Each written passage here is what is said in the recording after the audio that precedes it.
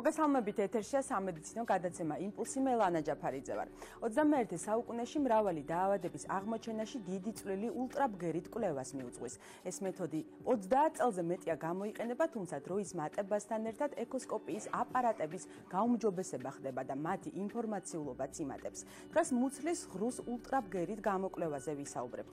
რამდენად აუცილებელია და დროის რა ინტერვალში უნდა ჩაიტაროთ კვლევები ამ თემაზე სტუმართან ერთად სულ რამდენიმე წუთში ვისაუბრებთ. ახლა კი შეგვიძლია სიუჟეტი ვიხილოთ.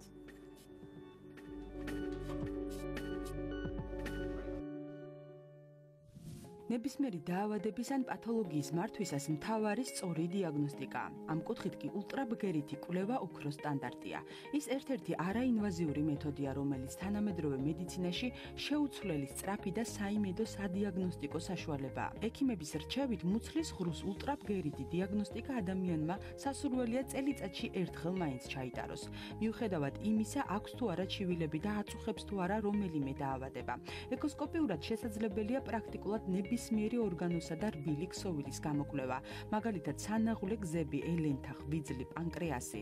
კვლევას დაბრკოლებას უქმნის აირები და ძვლები, ამიტომ ეკოსკოპია არ მიიჩნევა კვლევის უმჯობეს მეთოდად კუჭისა და ნაწლავების გამოკვლევისას, თუმცა მისი მეშვეობით განსაზღვრული ინფორმაციის მიღება ამ ორგანოების მდგომარეობის შესახებაც არის შესაძლებელი. ეკოსკოპია ინფორმაციულია ღვიძლის ნებისმიერი დაავადების დროს. მართალია ზოგიერთი პათოლოგიის შემთხვევაში მისი მეშვეობით მიღებული ინფორმაცია ძალიან მნიშვნელოვანია, ზოგიერთის შემთხვევაში კი ნაკლებად მნიშვნელოვანი, მაგრამ განსაზღვრულ წარმოდგენას ღვიძლის დაავადების შესახებ თითქმის ყოველთვის გვიქმნის. განსაკუთრებით ინფორმაციულია ეკოსკოპია ღვიძლის კეროვანი დაზიანების, კისტის, სიმსივნის დროს. კვლევა საიმედოა ნაღვლუკენჭოვანი დაავადებების დროს, ასევე ნახვის ანთებისა თუ მოტორული ფუნქციის დარღვევის შემთხვევაშიც.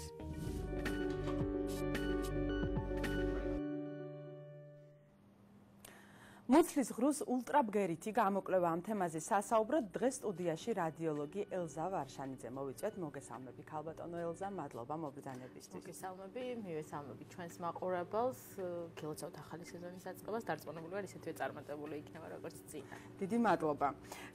ქალბატონო ელზა, პირველ რიგში, რას ემყარება ეკოსკოპიური კვლევა და რა განსხვავებაა ძველ და თანამედროვე აპარატებს შორის?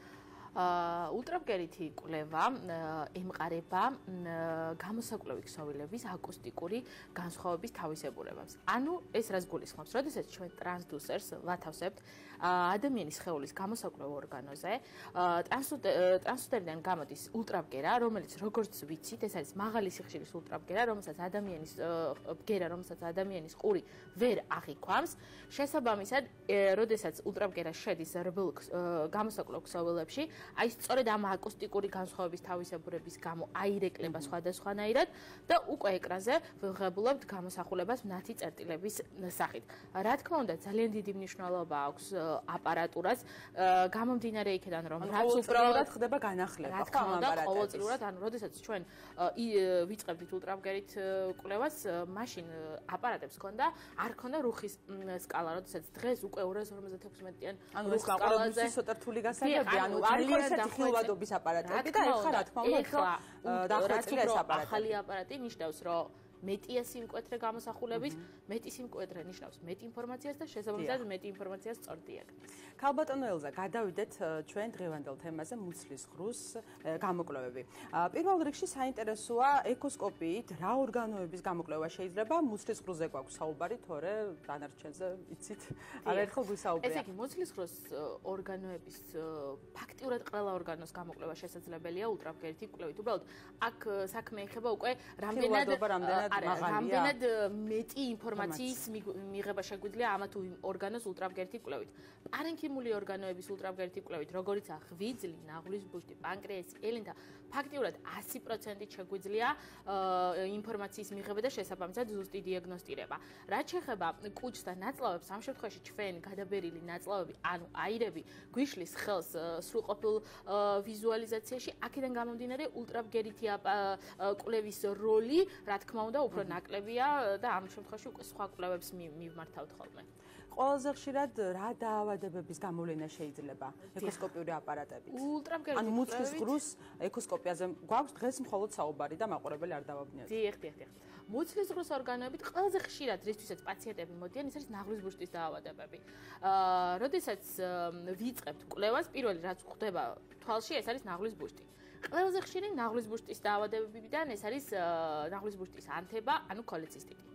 ძალიან დიდი მნიშვნელობა აქვს მოვახდინოთ სწორი შეფასება ეხოსკოპიური კვლევის დროს. ანუ ვაქცევთ ყურადღებას ფორმას აუცილებლად, კედლის სისქეს, შიგთავსის სტრუქტურას და ძალიან ხშირი აღმოჩენა ეს არის ნაღლის ბუშტის კენჭები, ანუ კონკრემენტები. როდესაც ჩვენ კენჭების შემთხვევაში მინდა ჩაგეკითხოთ, რამდენად საიმედოა ამ დროს, ანუ ნამდვილად ჩანს არის თუ არა კენჭები ნაღლის ბუშტში? 100% სიზუსტით შეგვიძლია ვთქვათ, რომ ნაღლის ბუშტში გვაქვს კენჭი თუ არ გვაქვს. უბრალოდ აი აქაც თანამედროვე აპარატურის პრობლემასთან გვაქვს საქმე, რაც უფრო თანამედროვე აპარატურა, რა თქმა უნდა, ეს პრობლემა მოხსნილია ფაქტიურად, გამომდინარე იქედან, რომ კენჭის ვიზუალიზაცია ულტრაბგერითი კვლევით არის ძალიან მკაფიო. ერთადერთი ვარიანტი, რომელმაც სრულ დადებით შედეგამდე შეიძლება მიგვიყვანოს, ეს არის ნაღლის ბუშტში ეგრეთ წოდებული საგოზავისებრი მასის არსებობა, რომელიც ვიზუალურად გამოიყურება როგორც კონკრემენტი. თუმცა აქაც არის სადიფერენციო კრიტერიუმი, რომლის გამოყენების შემთხვევაში შეგვიძლია სწორად დავსვათ დიაგნოზი. ახლა რაც შეეხება სურვილს, რამდენჯერ შეიძლება ჩავიტაროთ გამოკვლევები, აი პაციენტს დაუშვათ სურვილი აქვს, რომ ყოველთვიურად ჩაიტაროს გამოკვლევები. ამ შემთხვევაში რას ეთქვით ამ ასეთ პაციენტს?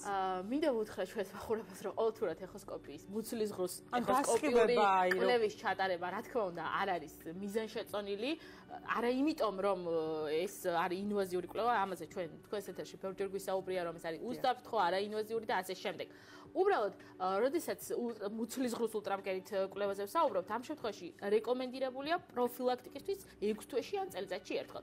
თუ რა თქმა უნდა, პათოლოგია აღმოვაჩინეთ, შეიძლება 2 კვირაშიც დავიბაროთ, 1 თვეშიც, 3 თვეშიც და 6 თვეშიც. ანუ ესე ჩემი სურვილით ყოველთვიურად რომ ვიკეთო ულტრაბგერითი კვლევა, მე მგონი ესეთ პაციენტები არც არსებობენ და პირიქით პაციენტებს ჭირდებათ, რომ მოდით, გაისინჯეთ, იხილეთ რა მდგომარეობაა ყოველთვიურად მოსვლით ინფორმაციულობა იკარგება კვლევის და რატო უნდა დაიხარჯოს ზედმეტად ჩვენი პაციენტი, როდესაც შეგვიძლია იგივე 6 თვეში ერთხელ გავაკეთოთ.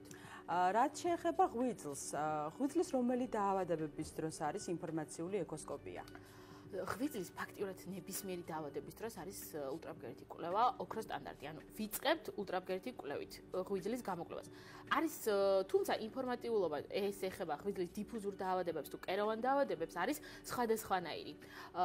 კეროვანი დაზიანების შემთხვევაში ღვიძლის ანუ კეროვან დაზიანებებში ახლა ჩვენი მაყურებლისთვის რო გავმარტოთ, ეს არის კისტა, კეთილდაავთვისებიანი წარმონაქმნები, ფაქტიურად ძალიან მაღალ პროცენტში შეგვიძლია დავსვათ დიაგნოზი არსებული დაავადების შესახებ. რაც შეეხება დიფუზურ დაავადებებს, როგორც ღვიძლის გაცხიმოვნება, ანუ გეპატოზი, ციროზი, ჰეპატიტები, ამ შემთხვევაში უკვე ულტრაბგერითი კვლევის ინფორმაციულობა კლებულობს, რადგან საჭიროა კომბინაციაში ლაბორატორიულ კვლევებთან ერთად და აი ამის შეჯამების საფუძველზე უნდა დასვას კლინიცისტმა ეს დიაგნოზი. ჩვენ რამდენიმე წუთში გავაგრძელებთ საუბარს, ახლა ეთერში პრაქტიკული რჩევების დროა. სასარგებლო პროდუქტი, რომელიც საჭმლის მომნელებელ სისტემაზე თურმე ძალიან დადებითად მოქმედებს. ნახოთ რა პროდუქტია და შემდეგ ვაგრძელებთ საუბარს.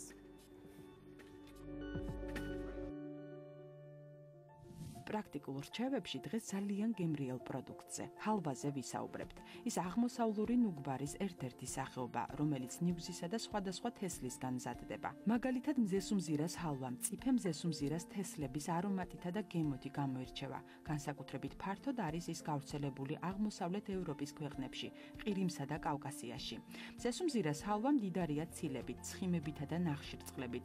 მისი კალორიულობა 100 გრამ პროდუქტზე 523 კილოკალორია. ისტორიაა. დიდარია ისეთი ბოჭკოებით, რომლებიც საჭმლის მომნელებელ ტრაქტზე დადებით გავლენას ახდენს. პროდუქტი ბეჯგუფის პრაქტიკულად ყველა ვიტამინს შეიცავს. სასარგებლოა ნერვული სისტემისთვის, კანისა და ფრჩხილებისთვის. მიუხედავად შაქრის მაღალი შემცველობისა, ჰალვა სისხლში ქოლესტერინის დონეს აქვეითებს.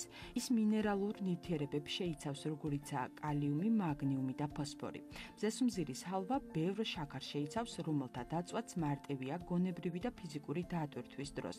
წინააღმდეგ შემთხვევაში ჭარბი წონის დაგროვება გარდაუვალია. ჰალვა ალერგიული პროდუქტიც არის, ამიტომ ალერგიულმა პირებმა ის მცირე ულუფებით უნდა მიირთვან. ჯანმრთელობისთვის სასარგებლო დღეღამური დოზა კი 20-30 გრამია.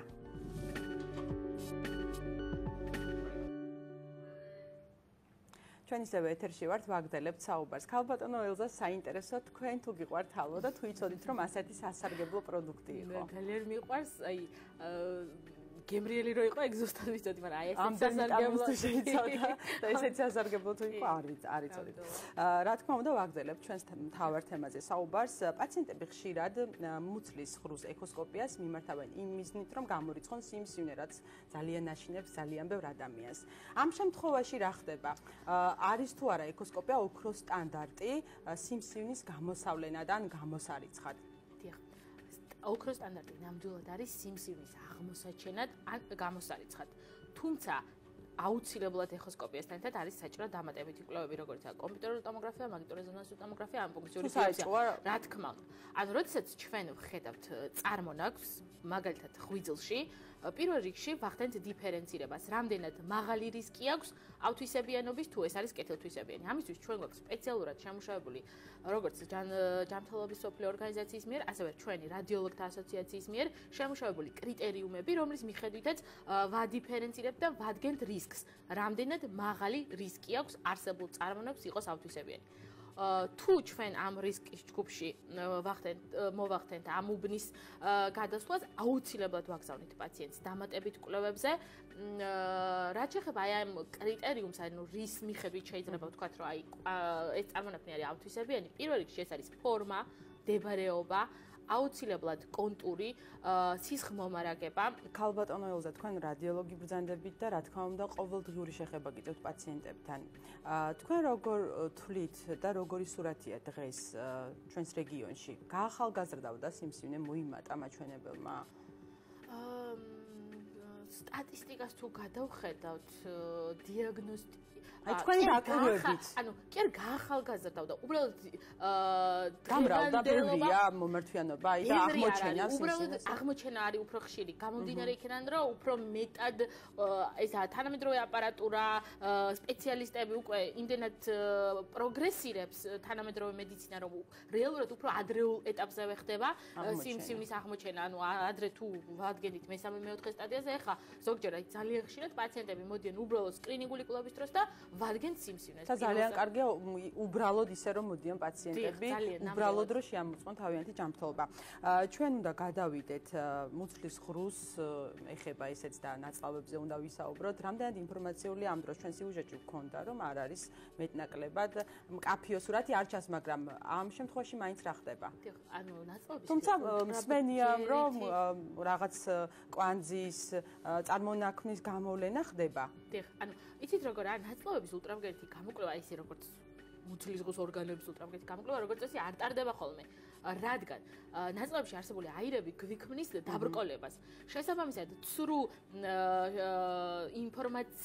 ინფორმაციულობა კლებულობს, გესმით, თორემ რა თქმა უნდა, რაღაც გარკვეულ წარმოდგენას ნაწლავებში არსებული მდგომარეობის შესახებ გვაძლევს.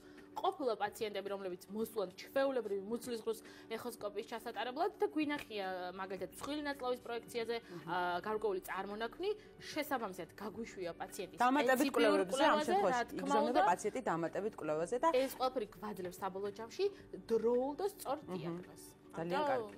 ეს ზოგადი მიმოხილვისთვის ინფორმაციულობა რა თქმა უნდა ნაკლები, მაგრამ მაინც არის. და მოსვლას რაც შეეხება, უჭმელი უნდა იყოს პაციენტი, ეს ძალიან მოკლედ და ვასრულებთ გადაცემას. დიახ, სპეციფიური მომზადება და რაღაცა გარკვეული დიდი დროის განმავლობაში არ გჭირდებათ, უბრალოდ უნდა იყოს უზმოზე, თუ გეგმავთ მაგალითად ხვალ-დილით ულტრაბგერითი კვლევის ჩატარებას, დღეს საღამოს 8 საათზე მსუბუქად უნდა ივახშმოთ და შეცადოთ, რომ ნაწლავები მაქსიმალურად იყოს თავისუფალი, რომ ხელი არ შეგვიშალოს.